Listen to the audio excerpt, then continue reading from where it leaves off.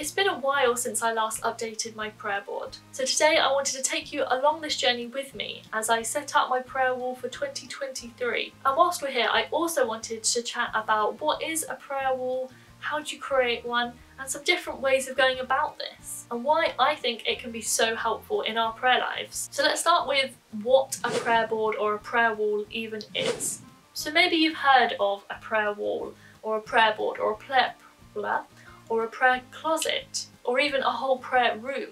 So I first came across this concept through the film War Room, where it talks about this woman who has a whole, I think it's her closet, it's been a long time since I watched that film, but I think it's like a closet or quite a big space where she dedicates that space to praying, and she uses the space to allow her to pray and to help her pray. And the general idea of this, or at least in my understanding, how I think it can be used, is it's a place or a space that you use to dedicate to prayer and to really help you pray. And usually this is done in some kind of physical or visual way. So there's something tangible there for you to either look at or to kind of interact with in some way. And in that way, I think it's particularly helpful for those who learn in a visual way and like to be able to look at something in order to think about it.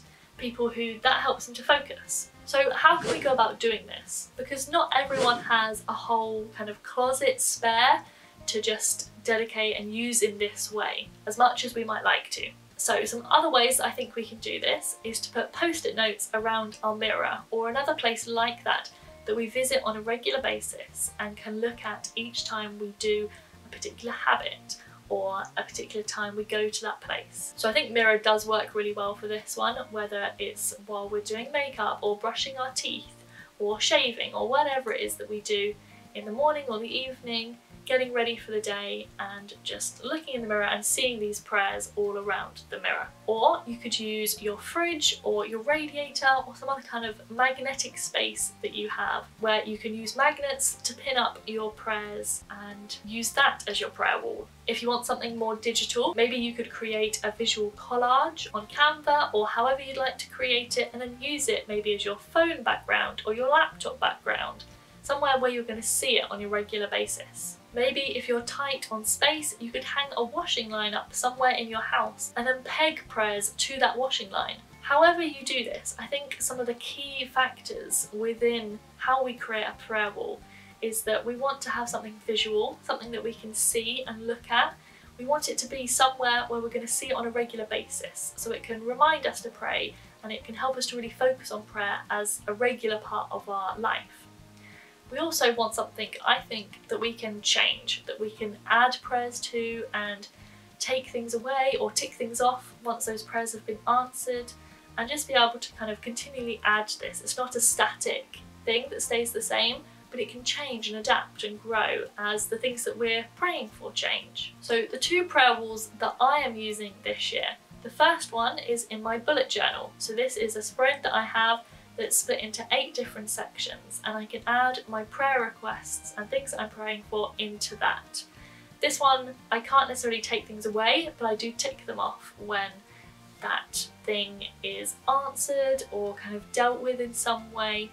I can mark off and kind of think about how God has answered that prayer. But I can continually add to this, and if I wanted to, I could add in post-it notes onto this spread as well to kind of add things. And the other things that I like to use are notice boards. So I have 2 notice boards, one that's kind of like an old whiteboard that doesn't really work anymore, and one pin board.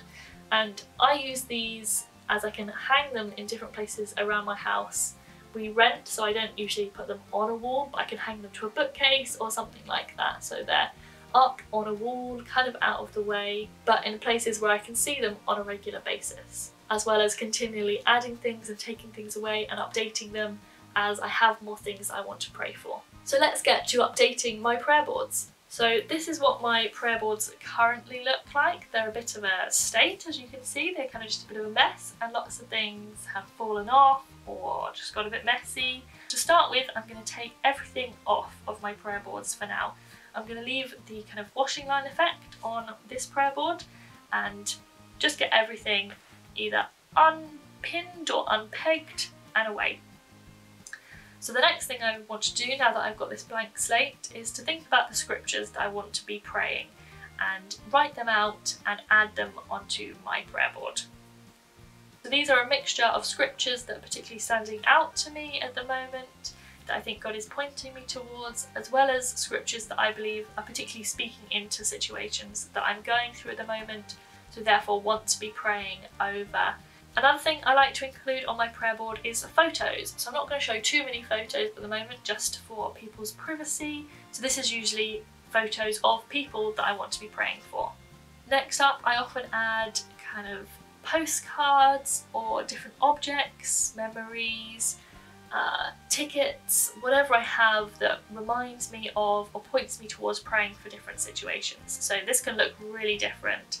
It could be a little note that I've received from someone, or it could be like a pipe cleaner model that we used in a church service to pray for something and it reminds me of that. It could literally be anything. This is a very miscellaneous section. And then lastly, if there isn't anything in particular that is reminding me to pray for something, you can always just write it on a piece of paper and attach that.